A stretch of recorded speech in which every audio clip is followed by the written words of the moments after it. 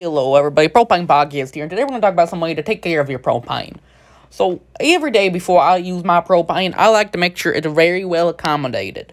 Now, one of the main ways you can do this is by playing music. I especially love playing Your Man by Josh Turner. It really turns my propane on, and it really helps make it full effectiveness. Some other things you can do is you can buy your propane pets. Like, I once had a friend who bought his propane a dog, and it really helped it out, made it more efficient. Some other things you can do is give it a bubble bath. They really love bubble baths.